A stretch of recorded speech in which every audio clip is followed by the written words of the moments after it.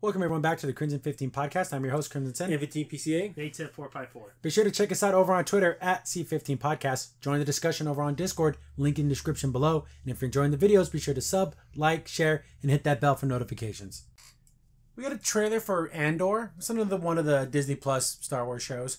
And it looks like I don't care about these characters. No. So we always keep going in the past with Star Wars. But we're going to run into the trilogies. So they're doing a pre-Rogue One. We see the characters from Rogue One. Yes. So they're just like... It reminds me of Hunger Games. It had a Hunger Games feel. It did. It didn't... Like, some of the outfits, I know they were like... It's almost like they were Star Wars-inspired-esque. Yeah. Like, they weren't, like, official. Like, it just doesn't fit. It doesn't. The only thing that Star Wars is about this is the Empire. But if you didn't know anything about the Empire, would you even know that was Star Wars? I watched the first 30 seconds of this I don't know what the hell this was. Yeah, the guy's like hitting a bell. What's going on? Is that like the symbol of like the rebellion? Like Homeboy's hanging out with an AK-47? Like literally a full-blown AK-47 with the magazine and everything. Here's the thing, Star Wars weapons shouldn't have magazines. No. There's also other clothing items that are interesting. The kid wearing the hoodie, I'm like... But that's what the kids wear. But it's like the biker kids with the zippers and stuff. That's not a Star Wars thing. No. It's almost like you can have it, but it just takes you out a little bit because Star Wars has such a unique robe kind of feel to everything. Yeah, everything needs to be like almost fantasy wear. Yeah. Not like, modern day, I got this out of the Goodwill dumpster look. Yeah. The character, that guy from Rogue One, he was alright, but did I ever want to see a story about him beyond that? The story ended with them. Yeah. We didn't need any more. Yeah. Really I bet you they wish they wouldn't have killed them. I bet you they probably do, yeah. So you can only go backwards. So, I would imagine not every planet's going to look the same as Star Wars. That's what they're going to probably use. But it doesn't feel like Star Wars. It just doesn't. No.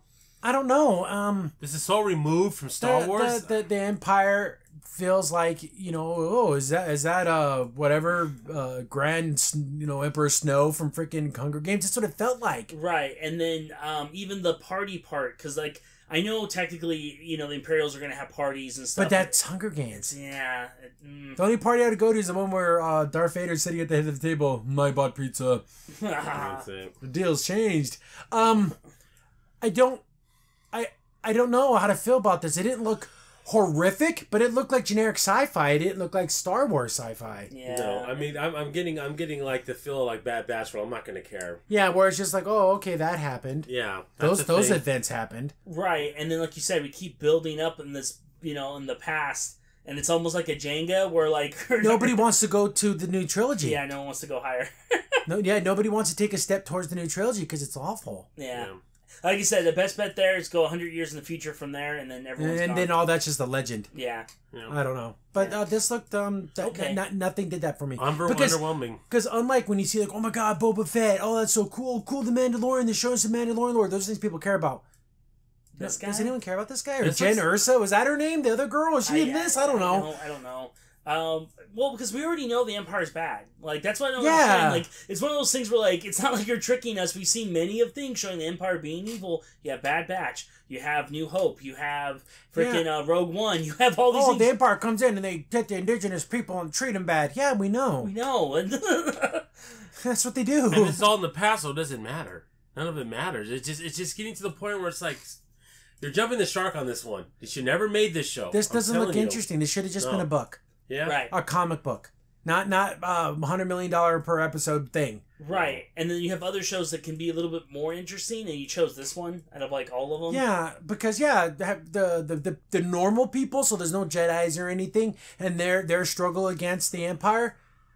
I don't know. I don't want to watch that. That's an episode of, like, Rebels. Yeah. That's an episode Bad Batch. Bad Batch. Where they go and like, oh man, there's these mercenaries. Maybe they can help us turn the tide against the Empire. And then they all team up with some regular, like, normal guys, and they fight back the Empire. That's an episode. The thing is, this absolutely got no buzz at the convention we're at. No one. Yeah, the Phoenix Fan Fusion, no one even talked about this. No. Everyone was talking about Obi-Wan, because that series actually happened. No one was like, oh, Andor, yeah, remember Andor? No. You had a show or something. Oh, some evil dudes in white uniforms. And then ringing the bell for like 30 seconds. Like, what was... It's because they're very backwards. They're just like a backwater place. And here comes the Empire. And then they just come in and...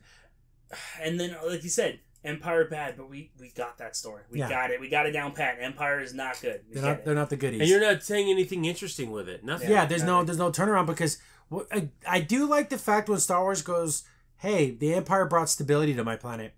They were run by outlaws and rebels, and now the Empire's there, but no one has to worry about getting raided.